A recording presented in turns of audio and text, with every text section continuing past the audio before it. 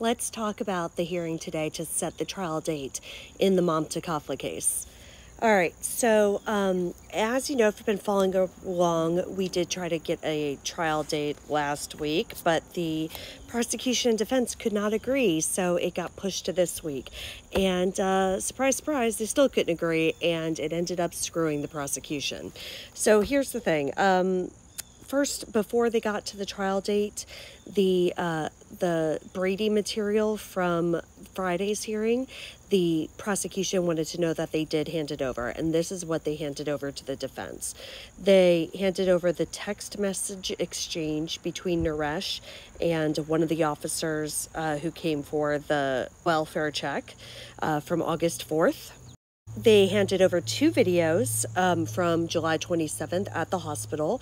One video shows Mamta in the unknown black sedan, and one shows the car driving away. I think the implication there is that they'd be able to see the license plate. They also handed over 5 photos of Mamta outside of the hospital. They also handed over the body cam from Officers Santino and Johnson from the August 2nd welfare check. And they, along with that, they gave an 18-page transcript from the body cam videos. So that was how the hearing opened.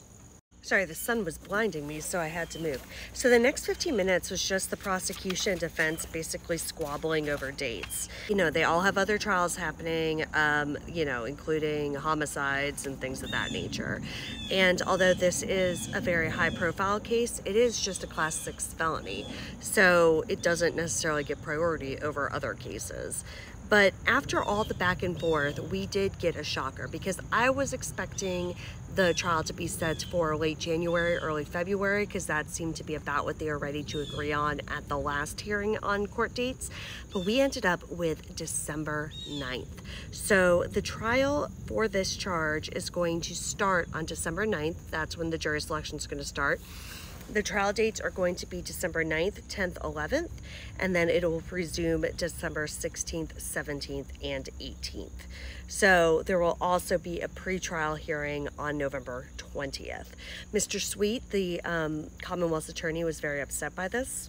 And he told the judge that this date was not convenient nor fair to the Commonwealth. Basically, I mean, I get what he's saying. This gives them only about 3 months to prepare for trial, which is not a lot of time, considering that it sounds like they're going to have a lot of tests, evidence, data, GPS, et cetera, et cetera. So they're going to have experts come in. So yeah, it's going to be a fairly complicated trial for a Class 6 felony. We know they have the Tesla data. We know they have the phone data, the CCTV from the stores, the CCTV from the neighbors. They have financials. So, I think that if anything, they could still be waiting on the DNA results, but I wouldn't be surprised if the prosecution already has that as well. Basically, having the body would make the case basically a slam dunk, but I do still think that they have a good chance of getting a conviction even without it. So I'm not personally terribly worried about that. Of course, we just want her to be found as quickly as possible because she needs to be found and given a proper burial. But yeah, so that's kind of where we are right now. I think there will probably be some more hearings, motions prior to the pretrial November 20th, but that's kind of what was scheduled right now. So again, the trial for concealing a dead body is going to start on December 9th. That's pretty much all that happened. It was a relatively short hearing today. If you have any other questions about what any of this means, let me know, and I can make another video to talk about it.